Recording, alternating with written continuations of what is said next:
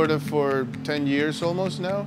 And prior to that, most of my professional cooking careers happened up north in Boston, mainly, and New York. Hello, my name is Jair Solis. I'm the chef here at the Norton Museum since 2019 when we reopened. I started as a sous chef and I've been recently promoted to executive chef. The inspiration on the dishes for Frida Kahlo are mainly started with my mother, my wife, Frida's artwork, the things that she is pushed through society to empower women. As far as the food goes, there's a cookbook for her that I've actually read before I started thinking about what to put on the menu.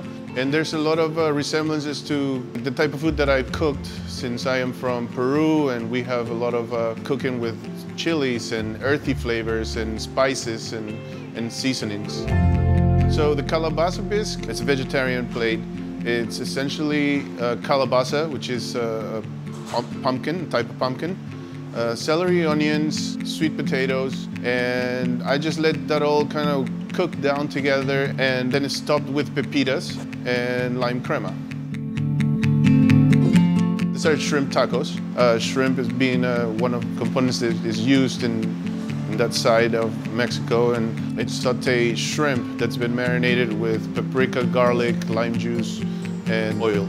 Roasted poblano peppers, roasted corn, guacamole, and lime crema. Tacos to me are very much all about texture, so I'm looking to showcase the crunch of a tortilla, not necessarily using a corn tortilla, I'm using a flour tortilla. The chicken dish is dried, salted, so it's cured and salted overnight on the breast.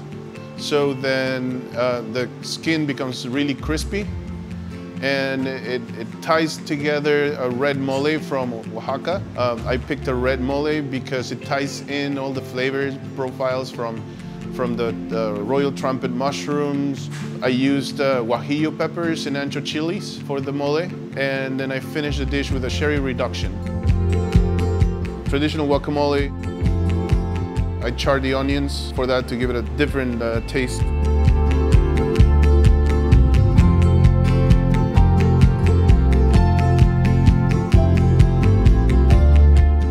Flan de quesillo. It's a very traditional South American, Central American, and you see in many different cultures. It's a type of flan, but based on where it comes from, sometimes it's cooked a little bit longer than others. So it starts with caramel in the bottom of a pan. We'll set the caramel and then add the mixture of eggs, cheese, and milk, and then set it in an oven with a bain-marie for about half an hour until it sets fully, and then we cooled it down. Once it's cooled down fully, it goes right into the plate, upside down, and then we'll torch the actual container. We put some heat on the top, so then it pops out, and then garnish it.